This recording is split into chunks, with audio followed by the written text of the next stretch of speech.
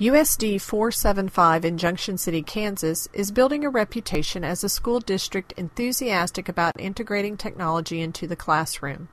In 2009, SharePoint, software which allows organizations to create collaborative intranet websites, was introduced to the faculty as a tool to communicate with students and their parents. Students who are sick from school would be able to go online to SharePoint and find out what work they missed for the day so that they could be ready for school when they come back the next day. Our parents could use it as a way to keep up on their student, checking to see what work they haven't turned in, what work's coming up in case they need to take block leave. Administration encouraged faculty to make use of SharePoint, but not everyone has embraced it. We all know that with new software, the primary mode of instruction comes from a manual. Each new program equals one new manual, which equals time needed to read it. For a teacher, time is a valuable commodity.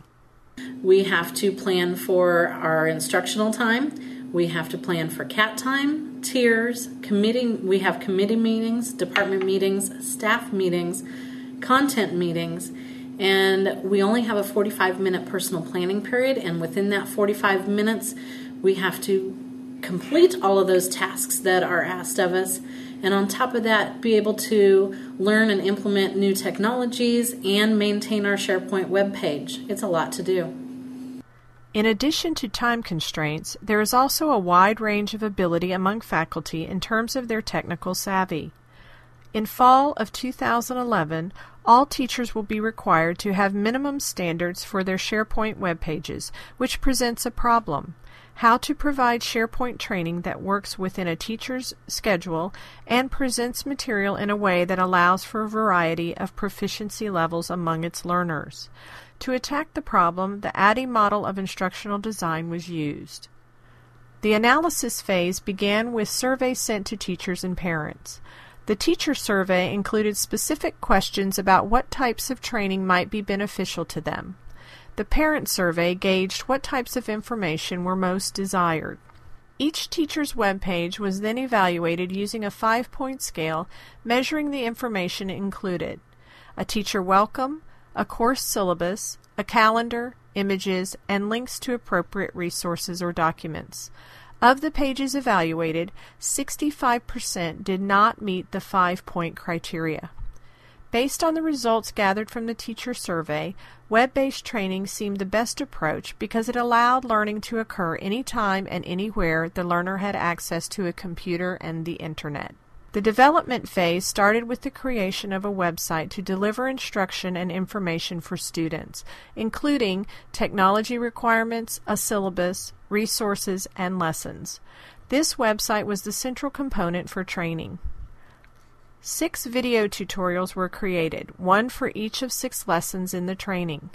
Videos included voiceover and visual guidance through each lesson, which was designed to be short and content-specific to maintain learner attention and provide opportunity for success. Each lesson was activity-centered, with learners creating as they watched the tutorial. Many tutorials were included as needed to extend learning. Each lesson included downloadable print materials of information on the website and the voiceover instructions in the tutorials. Implementation was kicked off by emailing a link to the first lesson to all faculty, urging them to complete it within the first week. At the end of the first week, the second lesson was sent. The lessons were staggered so that those teachers who worked at a slower pace or might feel overwhelmed by seeing all of the lessons at once were not discouraged in the first week of implementation. For teachers wanting to move at their own pace, all 6 lessons were available at the start of the training. In addition to the web-based training, an afternoon classroom experience was offered for those needing additional help or preferring an in-person setting. The same materials used online were used in the classroom and projected on a whiteboard. Instructors trained during the development phase were available to assist students through the lessons. Additional classes were also offered during a school-wide professional development day. In evaluating the program, the training had a larger impact than expected.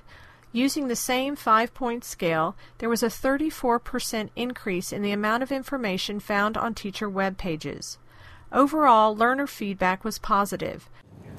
I found the video tutorials to be very helpful. I could do them in school or at home because they were short enough that I could just do one section at a time.